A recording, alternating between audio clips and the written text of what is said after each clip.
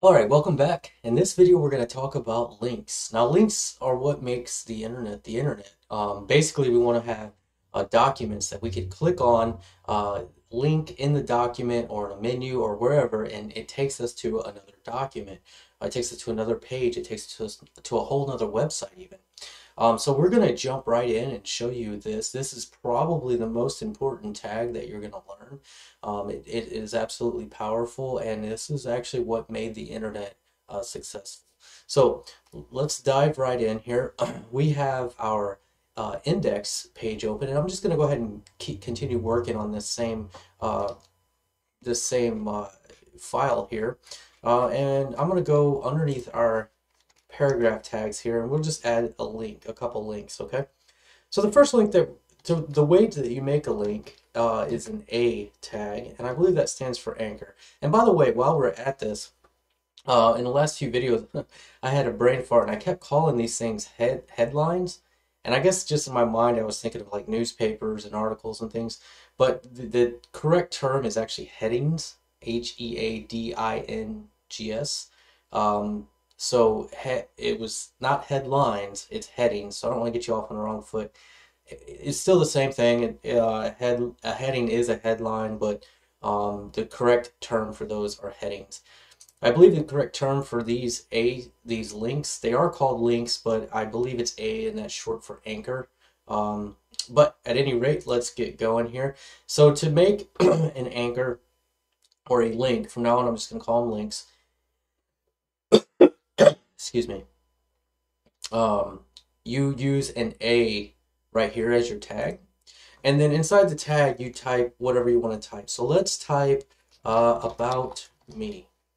Okay, and if I just refresh that here, well, we're missing some key stuff, so we're gonna go back and show you this. One thing that we're missing, there's something new that we have to talk about inside these tags. So this right here is called the tag, the whole tag. Sometimes these tags need additional information, okay, to make them work. A link, you need to be able to tell it where you want to go. And so the way that we do that is we use what is called an attribute. And an attribute is structured like this, okay?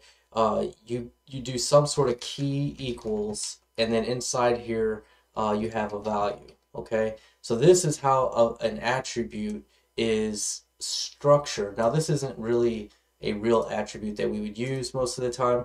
So I'm going to get rid of that. I'm going to show you what you need for the link. So for a link, in order to tell it where to go when someone clicks on it, we need to give it an href. And href is an attribute that basically it's a hypertext reference. Okay, so this is going to tell it where it needs to go when someone clicks on it. Now, we have this about me. I'm going to go ahead and leave this empty here and see what happens. Okay, now you can see that this gives a little bit of default styling here. It's underlined, and when you hover over it, it turns into a pointer showing that you could click on it. We're not going to do that just yet. Before we get too far, what I want to do is show you how this actually works. So in order to do this, what I'm going to do is go back to our Explorer over here, and in our HTML folder, I'm actually going to create a new file. And this new file, what we want to call it, we'll just call this about, and we'll say about underscore me.html. Okay, we can name it anything we want. And then up here, let's go ahead and do an HTML 5. Now, something I want to show you really quickly to make this quick. So if I hit tab now, that is not what I wanted to do. So that's messed up. Never mind. Let's just go ahead and create a new document here. So remember, we started off with this doc type HTML. And then the next thing that we do is we add an HTML tag, and then we have our head. And inside our head, I'm just going to give it a title and call it about me. All right. And underneath our head here, we'll just give it a body now. And in the body, let's go ahead and give it an H1. And I'm going to put my name. You put your name here. And then I'm going to do a paragraph here. And let's do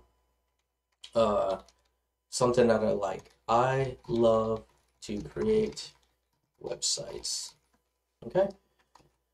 Now, if I refresh, you'll see that it doesn't do anything because we're not on that page. We're actually still on the index.html.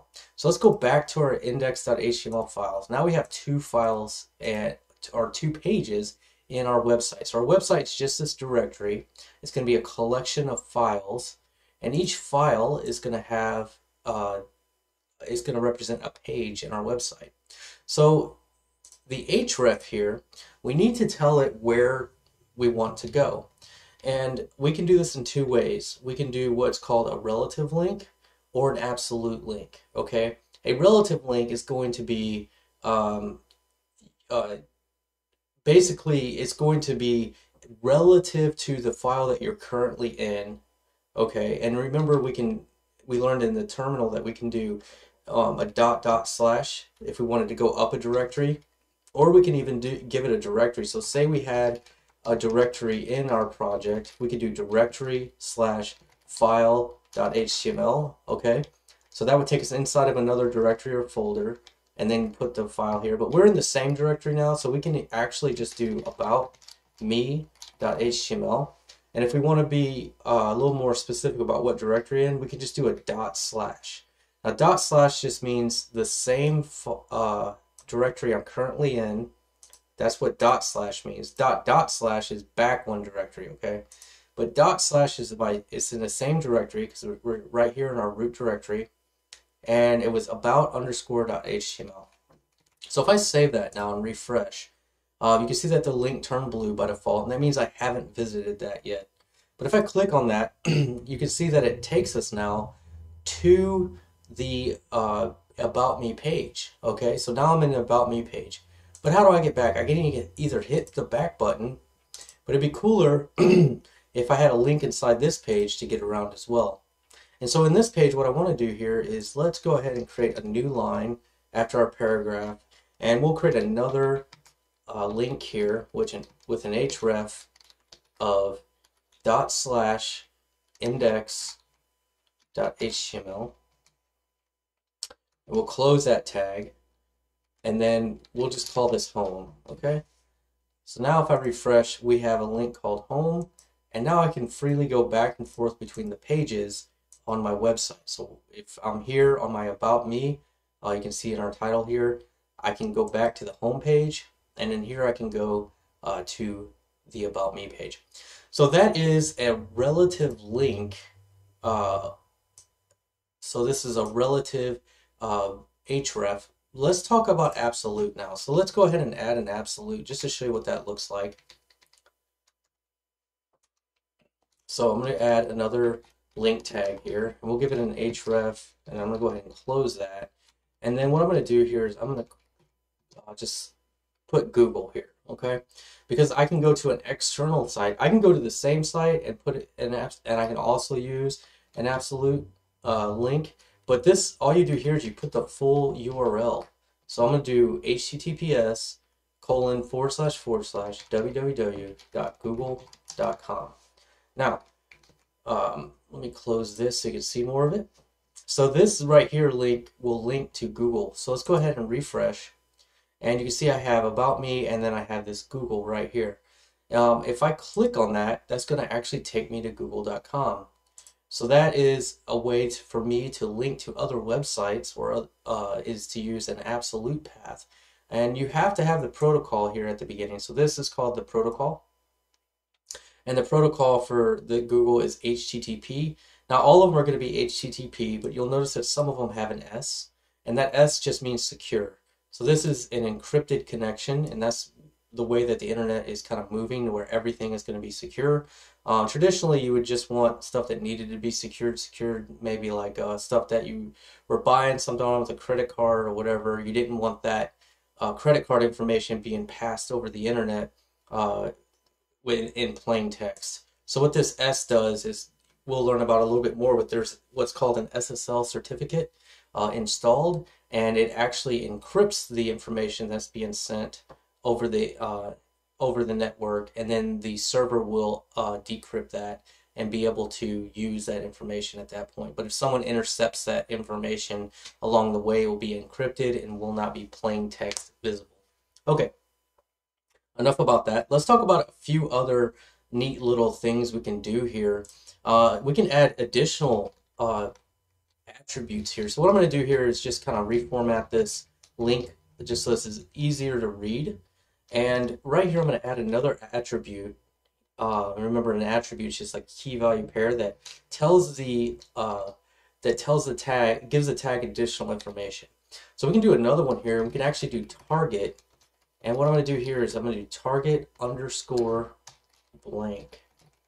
Okay. And we're just going to do this on this Google one. And if I refresh now, what should happen is it's going to open Google, but instead of changing in the same tab, it's going to open a new tab for me.